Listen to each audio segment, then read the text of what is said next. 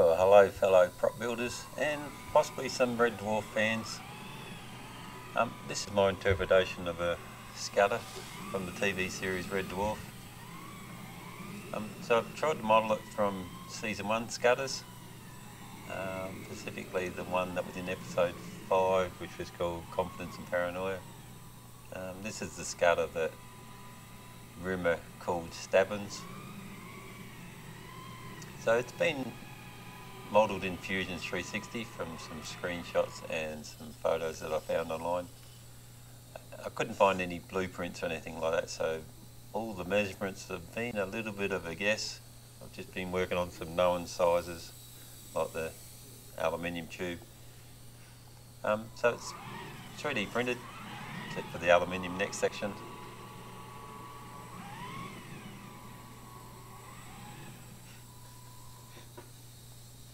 So we'll just go through a couple of the things this Skutter can do. So we've got an opening eye that illuminates, head nods and the head tilts.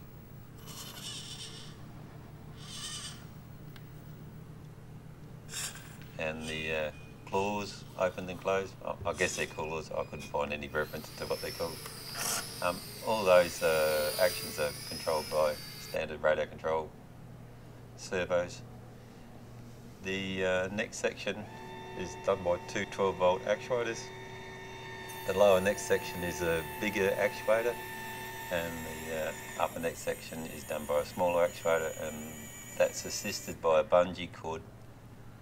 The original prop had that bungee cord, so I'm assuming the original prop people had some issues with the small actuator lifting that weight, as I did.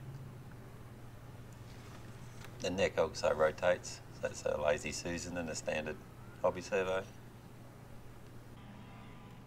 So a little bit more of the Skutter just driving around.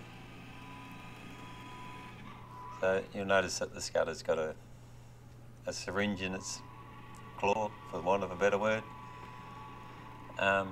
So in the episode 5, Stabb Ems, the Skutter, has a syringe, and he drops the syringe, so I'm just trying to emulate that here.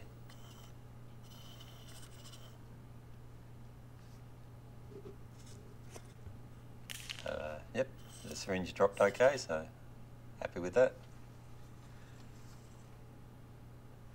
So the drive system for the Skutter is two 12-volt DC geared motors, brush motors, and they're driven independently from two brushed electronic speed control. The whole thing is controlled from a standard model aircraft radio control transmitter. I use FreeSky, but then any transmitter would work. So the two motors are driven independently, so by varying the signal to either motor, they'll speed up or slow down, and that's what gives you the turning action. The motors are on the front, and there's two swivel casters on the back, so that's what gives you the turning. I've got the steering set to its most sensitive, so it does zoom around a little bit. I have 3 settings on the transmitter, so I can change. So just to help it drive in a straight line a little bit better. Casters sometimes don't want it to drive in a straight line, but it's manoeuvrable, very much like the original prop. So here's some still photos of what's under the body.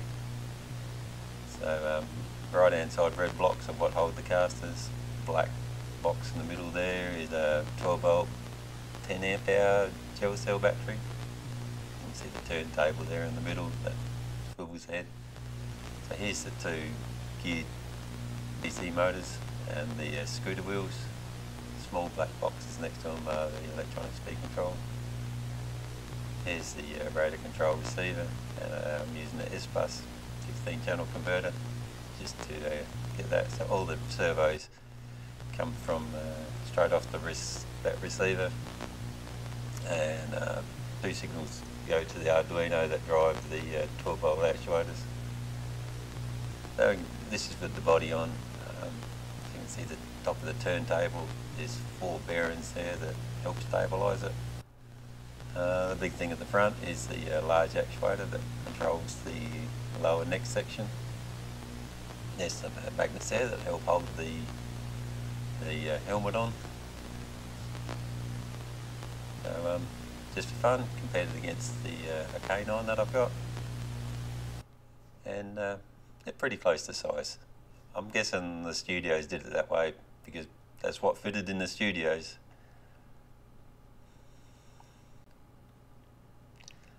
If you want more details, I've got a couple, 3 other videos there that just describe the build. So hop on over to my channel there and have a look.